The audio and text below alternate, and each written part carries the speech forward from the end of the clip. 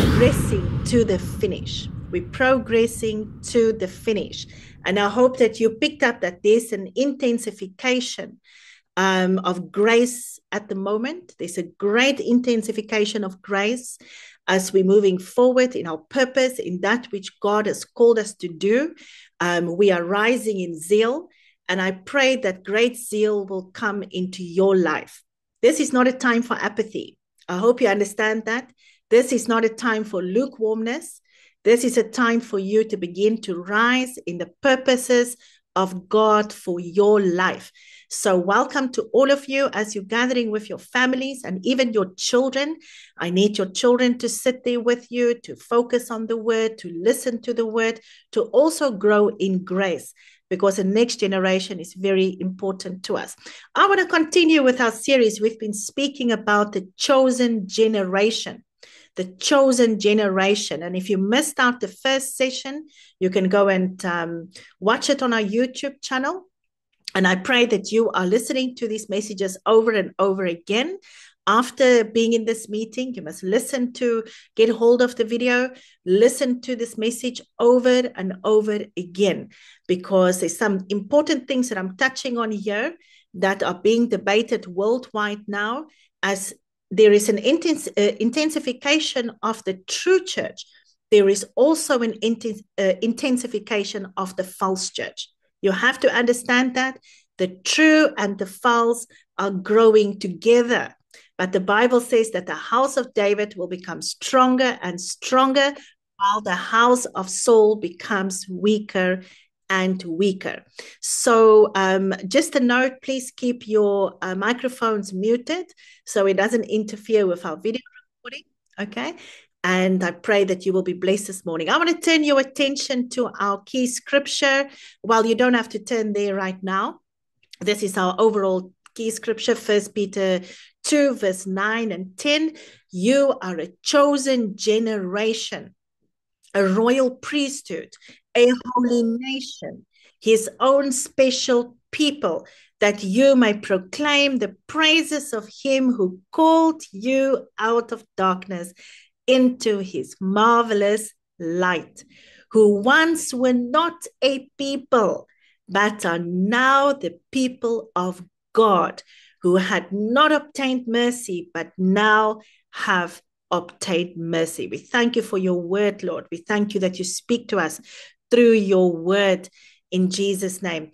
Well, I spoke to you about the first part, which is total depravity. A chosen generation understand that they are totally depraved, absolute inability. Total depravity is the fallen state of human beings as a result of original sin. In this household, we believe in original sin. We believe that Adam, because of original sin, Adam was the progenitor of the human race. And as a result of the fall, we were not inclined to be able to love God wholly with our hearts, with our minds, and our strength. But we were rather inclined by nature to serve our own will and desire.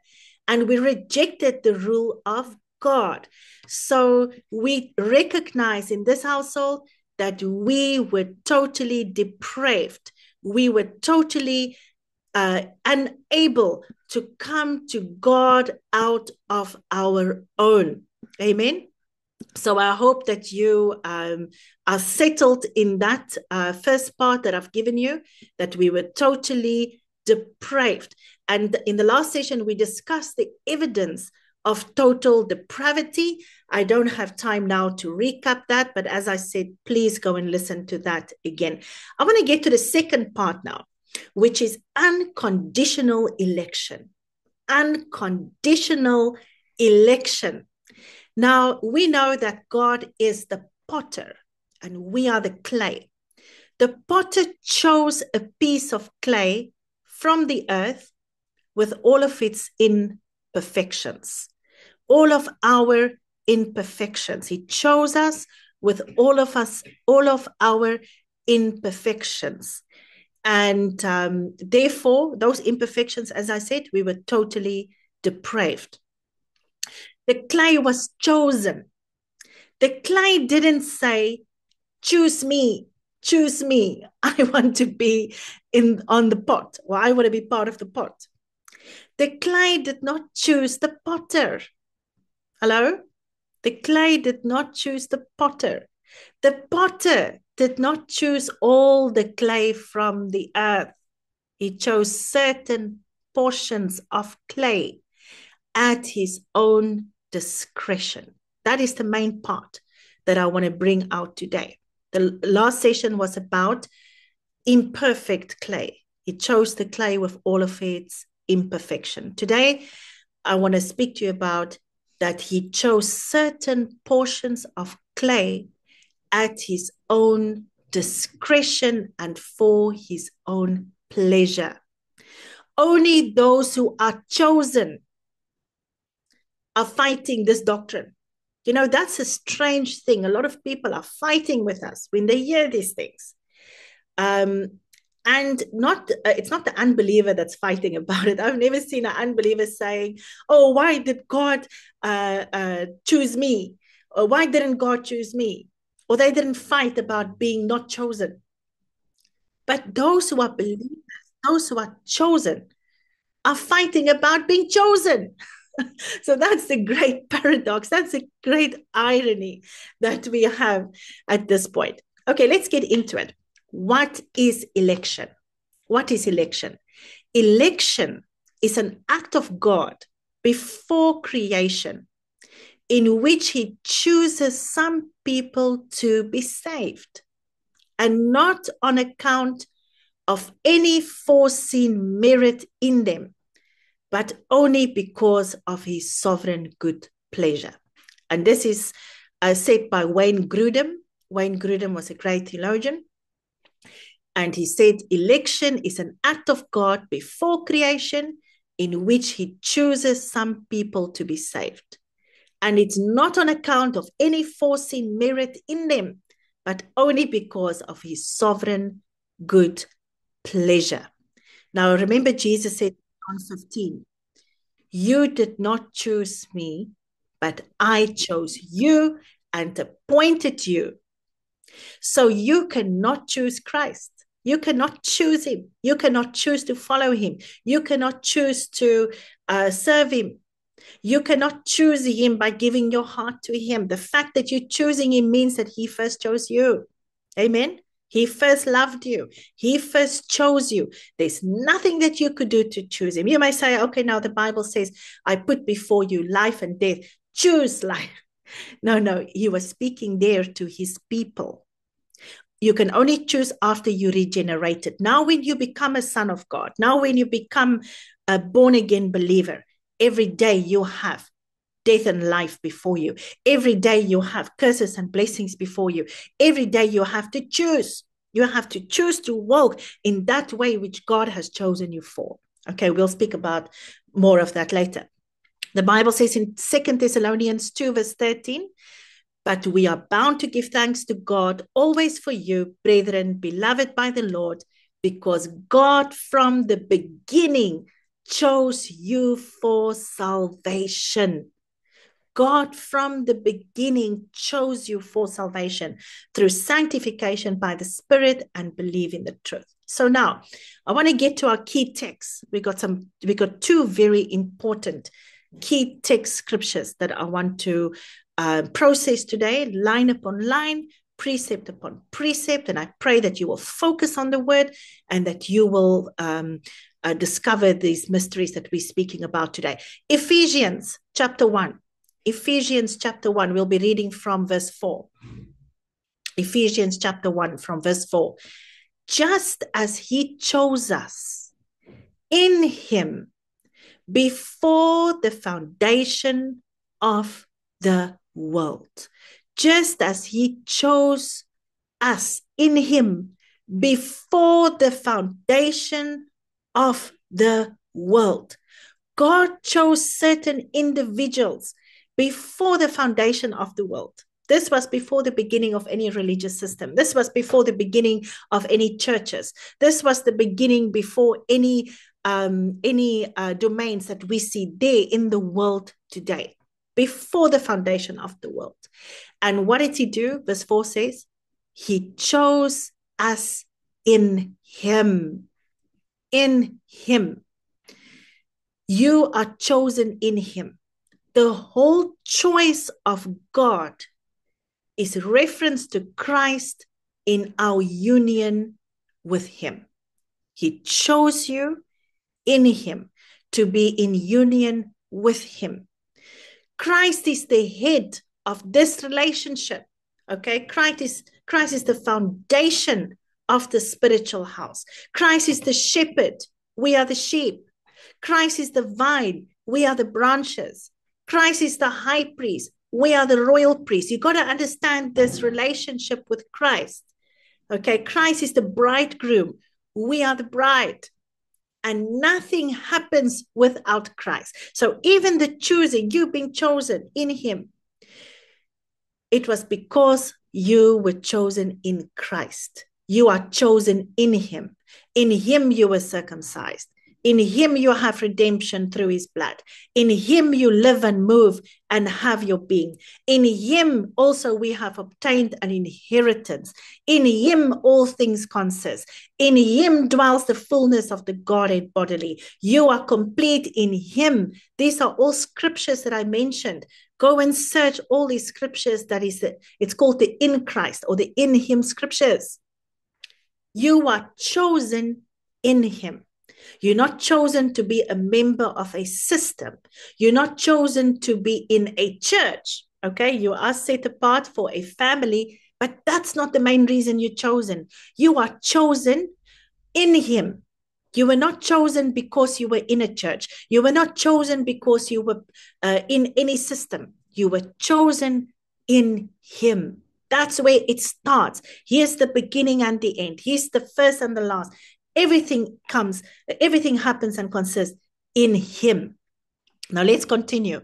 He chose us in him before the foundation of the world, that we should be holy and without blame before him in love.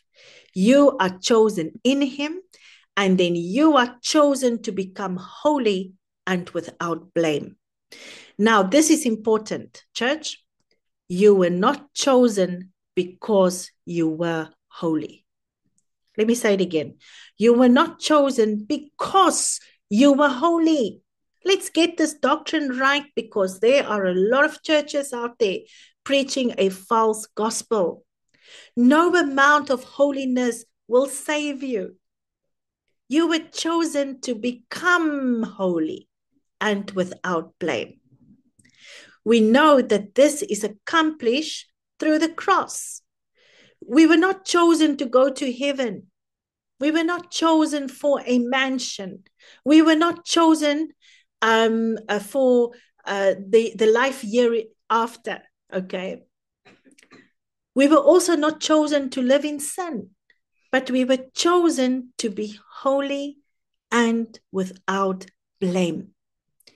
And the elect is holy and without blame. They are a sanctified company. And therefore, the scripture says that we should be holy. We should be holy. He knows that you have two natures inside of you. And there is a battle inside of you. There's a fight inside of you. So therefore, you were called that you should be holy, that you separate yourself, that you come out. The Bible says, come out from amongst them and separate yourself. And this is a progressive work. The work of holiness, the work of sanctification is progressive. It doesn't happen the day that you are born again. You don't wake up the next day and voila, now you have a perfect spirit or a perfect soul. Okay, it's not like that. You have received the nature of Christ, but now you have to feed that nature and rule over the flesh. But you are called in him, chosen in him, and you are chosen that you should be holy and without blame. Let's move on, verse 4. Just as he chose us in him before the foundation of the world, that we should be holy and without blame before him in love. You are chosen in love. You are chosen in love. Love was God's motive. Love is the source of election. You are chosen because he loves you. That's why the Bible says in Ephesians 2 that God is rich in mercy because of his great love with which he loved us. Even though we were dead in trespasses, he made us alive together with Christ. Amen. Because by grace you have been saved, and he raised us up together. He made us sit together in heavenly places in Christ Jesus. It's because of his great love with which he loved us. The Bible says in Romans 5, God demonstrated his own love toward us in that while we were still sinners, Christ died for us. Because he chose you. Do you know what? Because he chose you, nothing can separate you from that love. It doesn't matter what you go through, all the perils you go through in your life.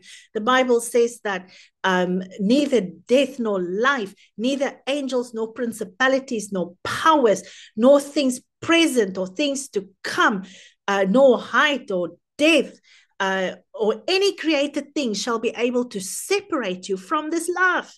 This is what you should be rejoicing about today. Don't fight this thing. It is because he loves you. He chose you because he loves you. And it doesn't matter what comes against you. You are chosen because of his love. Now, this is very special. Let me share something, a great nugget of mystery with you today.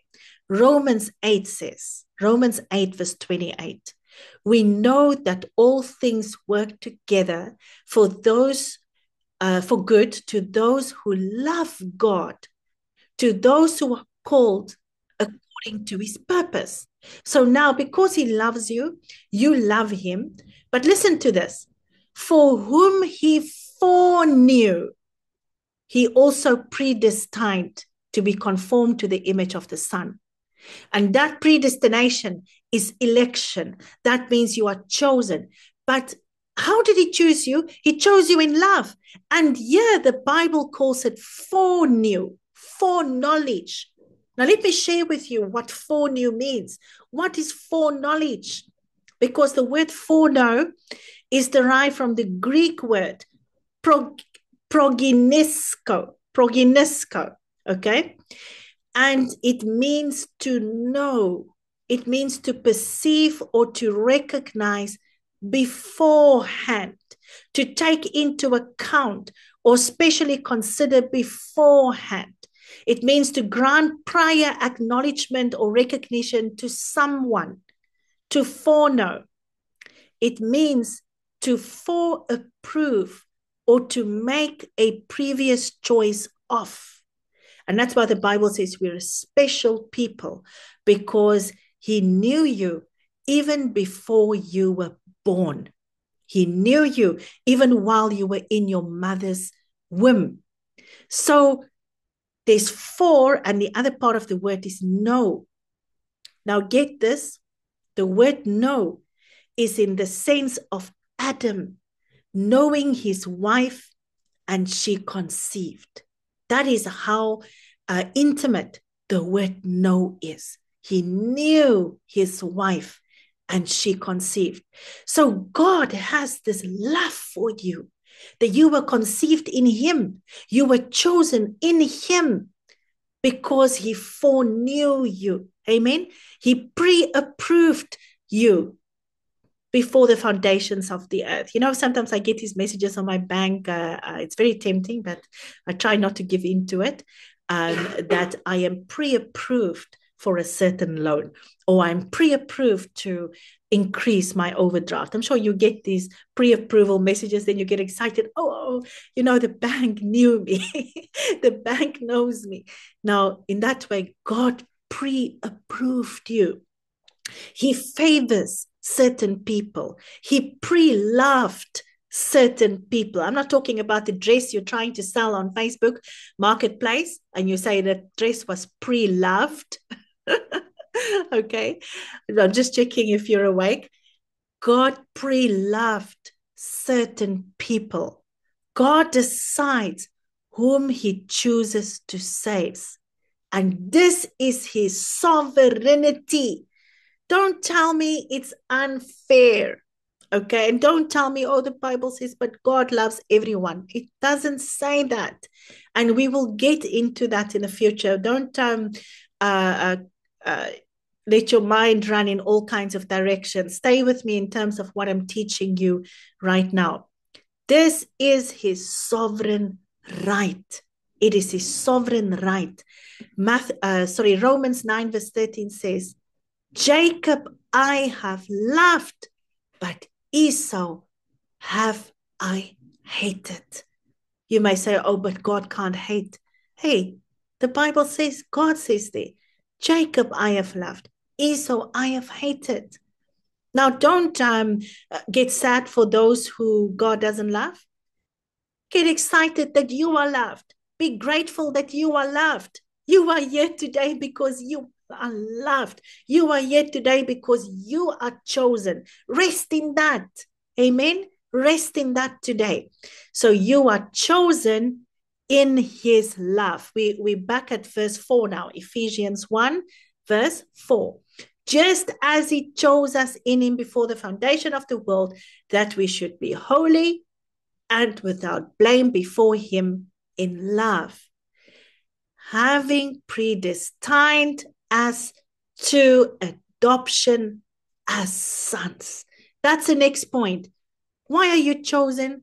You are chosen to be adopted. You are chosen to be adopted. God chose us to be part of his family. He chose us to receive the blessings of being part of his family. And that's why you are here today, because God takes people out of isolation and he puts them into families. Amen. God has even shifted you from a natural family from a biological family into his spiritual family. You are not chosen for membership.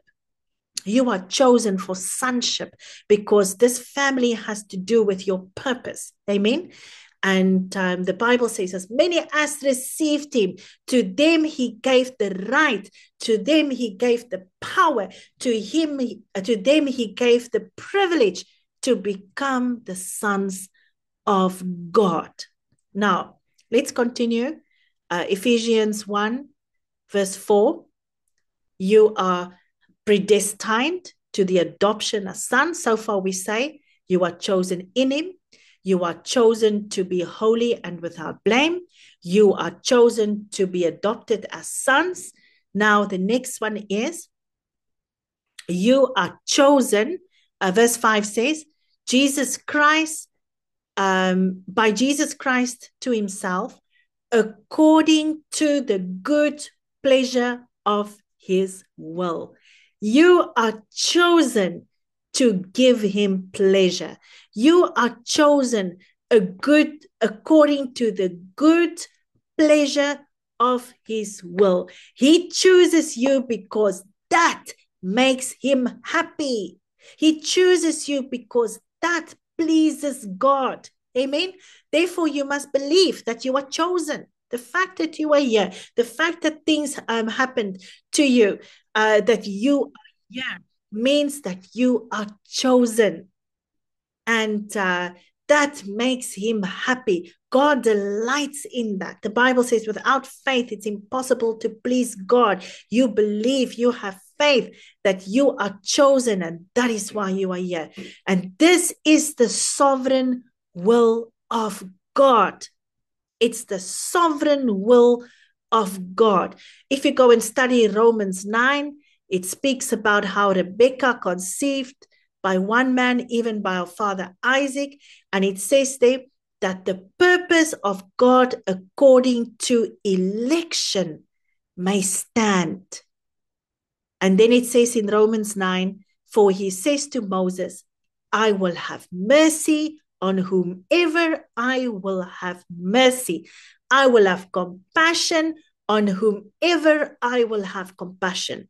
So then it is not of him who wills, nor of him who runs, but of God who shows mercy. Now, Understand, who is he as God? Because there's a lot of false teachings out there at the moment, like open theism. You can go and study. We'll discuss that at our apostolic table one of the days. Open theism means that God doesn't know the future. He doesn't know who he's going to choose. And that comes against the omniscience of God.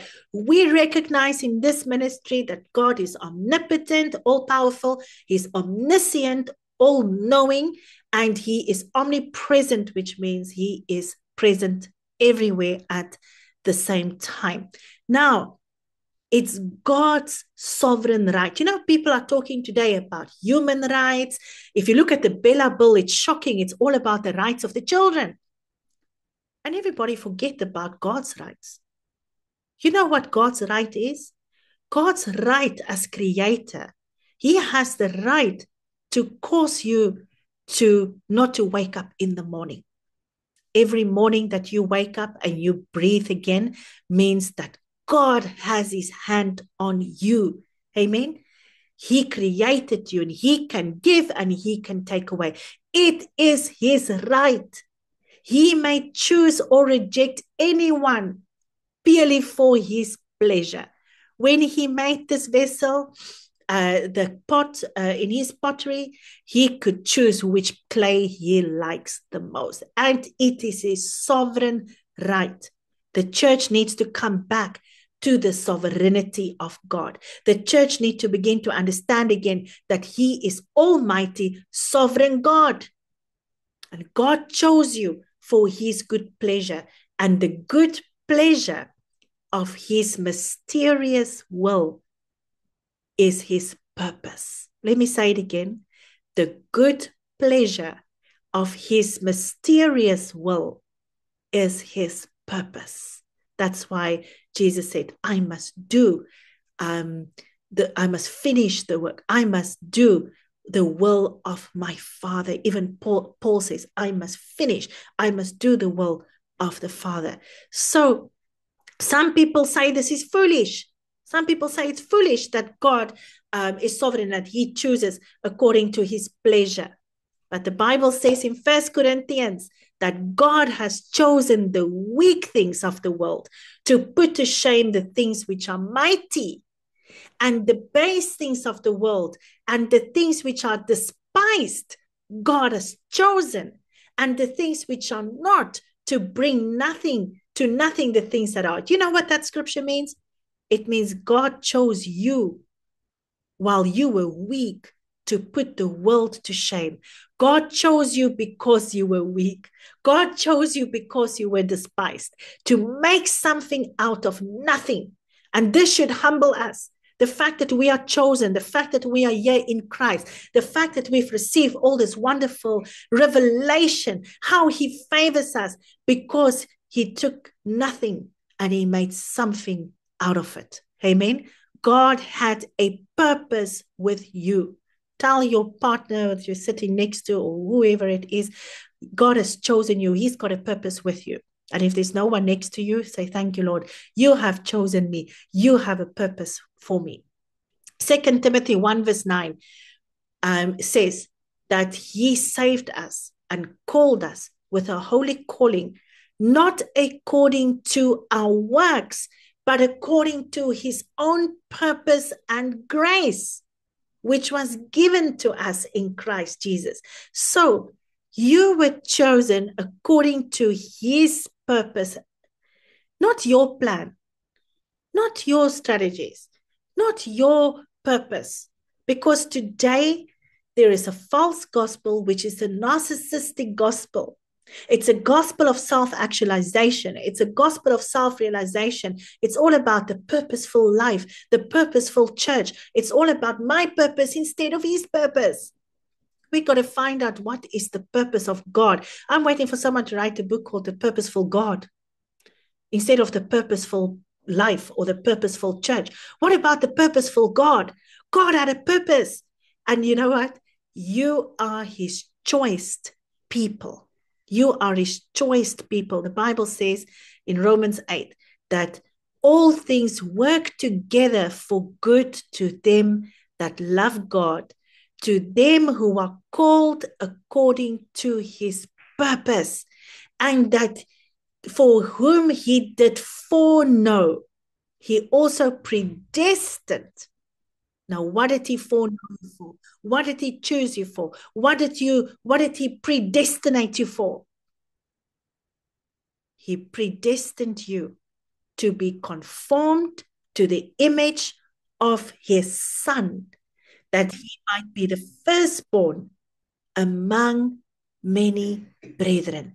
That is the divine purpose. That is the purpose that God has chosen you. For what?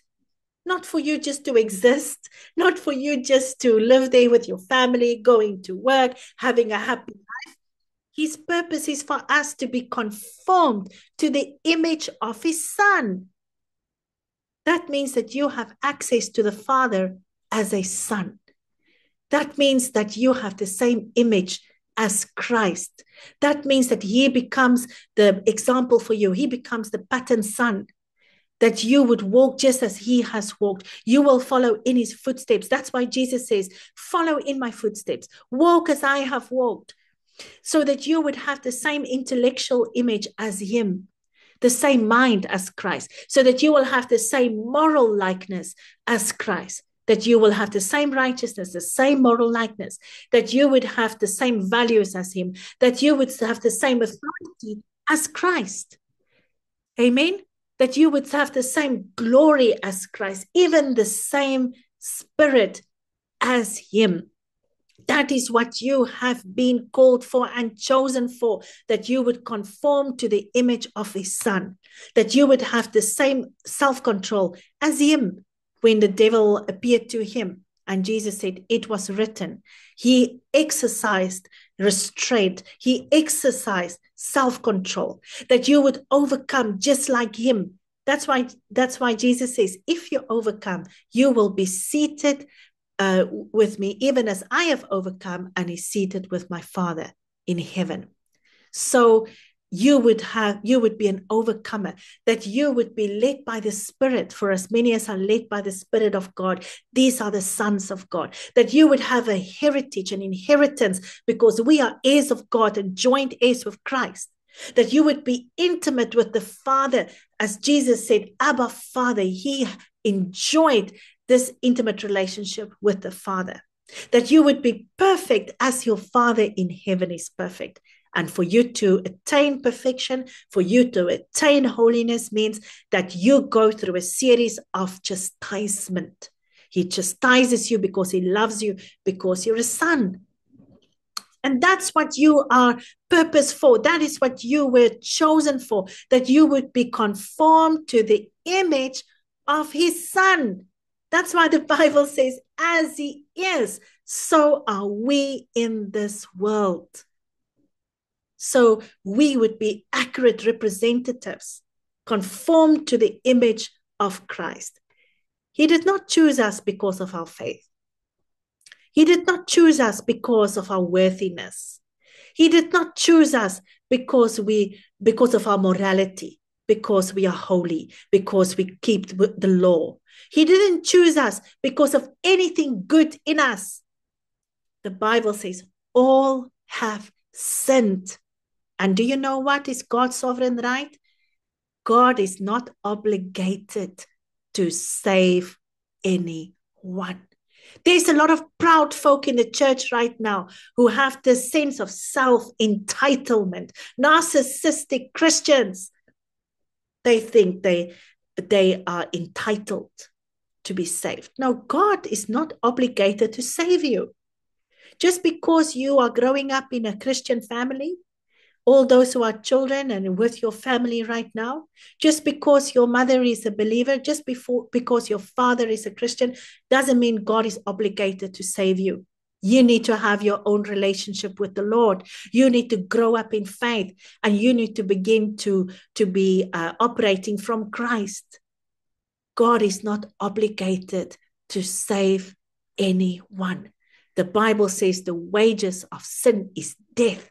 All of us deserve death, but he chose you for the pleasure of his purpose.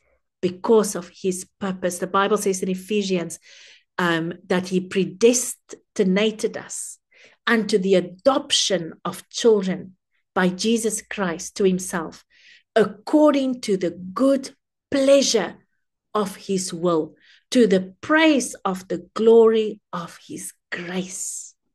Amen. To the praise of the glory of his grace.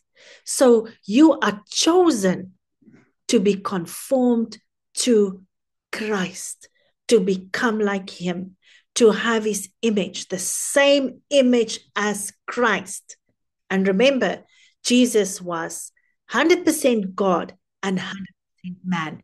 He had a dual nature. Now, when we say dual nature, we're not saying that you're schizophrenic. There's some stupid people coming up on social media and they say, no, you can't have two natures because that makes you schizophrenic. And these are people who are not medical experts. So don't converse with people like that. They are stupid because they want to present themselves as medical experts. Schizophrenia is a medical condition. And schizophrenia, you cannot be in two minds at the same time. Okay? You cannot be in two minds at the same time. Like the prodigal son who was there at in the pigsty, he came to himself. He had some signs of schizophrenia. Okay?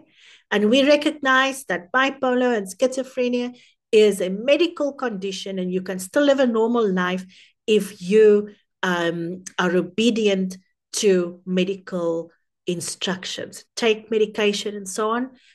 You are not mad, you're not mental, okay?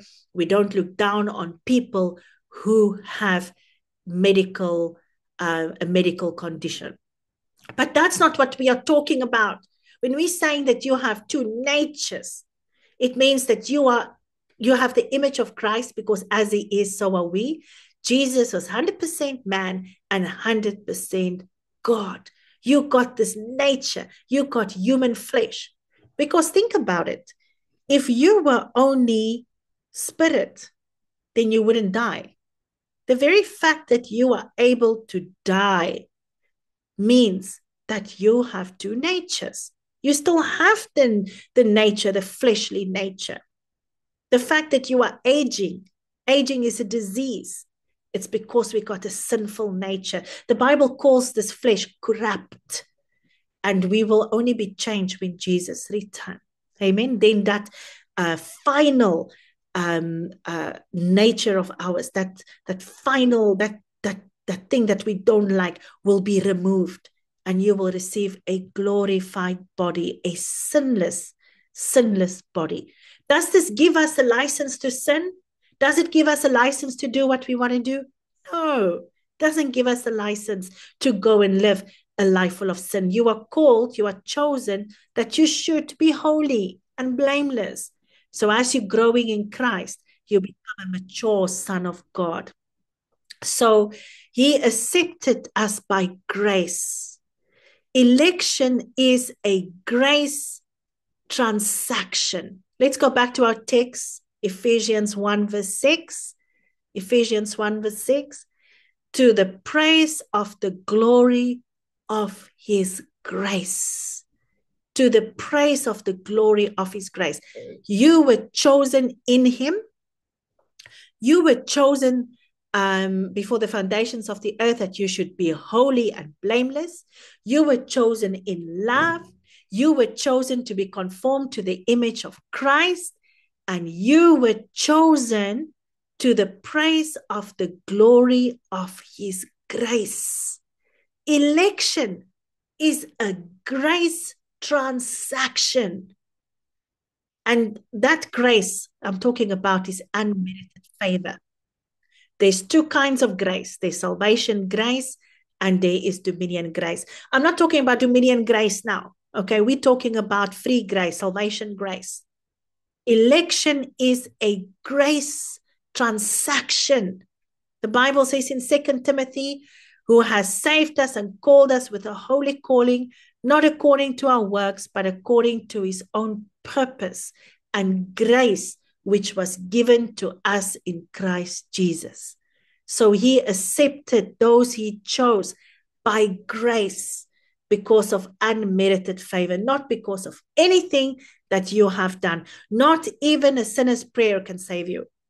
It is only grace, by grace alone, through faith alone. Ephesians 2 says, for by grace you have been saved through faith, and that not of yourselves.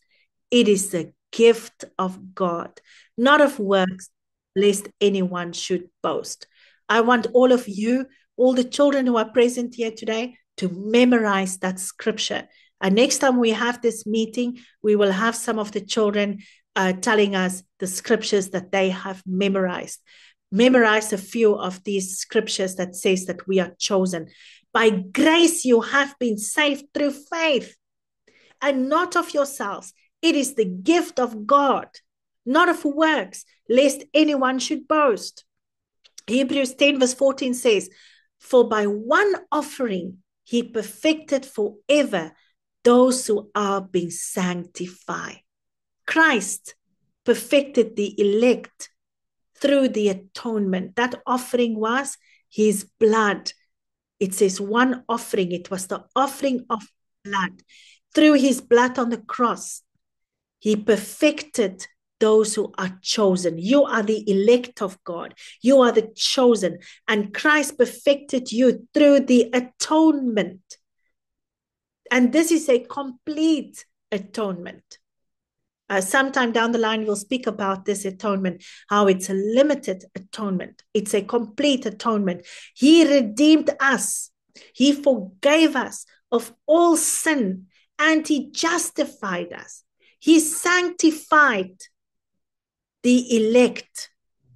The sanctified he spoke about are the chosen company, the elect. The atonement is sufficient only for the elect. Jesus didn't die for those who are not chosen. He died for those who are chosen. His atonement is sufficient for the elect only. The elect are chosen and enabled in conviction and faith. So you may ask, how do I know who's chosen? Those who are convicted. The Bible says, many are called, but few are chosen. What does that mean? Many are called, but few. Why would God call many and choose a few? No, they are called because who are calling them? As preachers go out and minister and share the gospel, preach the gospel all over the world, they are calling people. They are called. You may be called today. You may receive this invite. You are called to this meeting, but few are chosen. If you are truly regenerated in your spirit, then you are chosen. Amen. So the atonement are only for those who are chosen. Those who are called but not chosen, they will come, they will fall off. They will fall off. That's why a lot of people come into the church, and then you see suddenly they go back to Hinduism. They came, but they were not chosen. Okay? We cannot boast of our salvation. I need you to understand there's nothing that we can boast of. We cannot boast because we love Jesus. We cannot boast because we are saved. God sovereignly left others out to pursue their own inclinations. God chose some, and those who are chosen are undeserving. Let's just think about that for a moment. We are chosen. We did not deserve to be here. This should humble us today. This should humble us. This should make us love him more, that we did not deserve to be here. We did not deserve to be chosen. God chooses some to display his love, mercy, and kindness. And those who are chosen still have to hear and believe the gospel and be saved. And that is why everyone have to hear the gospel, but not everyone will be saved. You know that. Not everyone will be saved. Many are called, but few are chosen. Now, the election is based on the promise. So far we spoke about, let's just recap the things that I said. You are chosen in him. You are chosen to be holy and without blame. You are chosen in love. He foreknew you. You are chosen to be adopted as a son, to be part of his family. You are chosen for the pleasure of his good will, that you would be conformed to become a son of God. That's his will, that you would represent him, that you will be like him. You are chosen to the praise of the glory of his grace. It's a grace transaction. And then lastly, the election is based on the promise. God made a promise. God swore to himself. He made a promise. And the next time that we come together, we will deal with that, because that's a long portion. Romans 9, we will focus on Romans 9, that this promise was not to the geographical Israel. The Jews believe that they are the chosen nation, that they're the chosen people of God. But I need you to understand that that was before the cross. After the cross, the Bible speaks in Revelation about this church that is descending out of God, manifesting on the earth, Jerusalem, the new Jerusalem.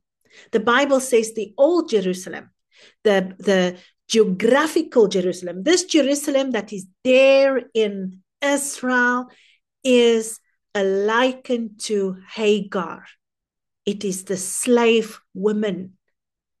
But there's another Jerusalem that's born of above.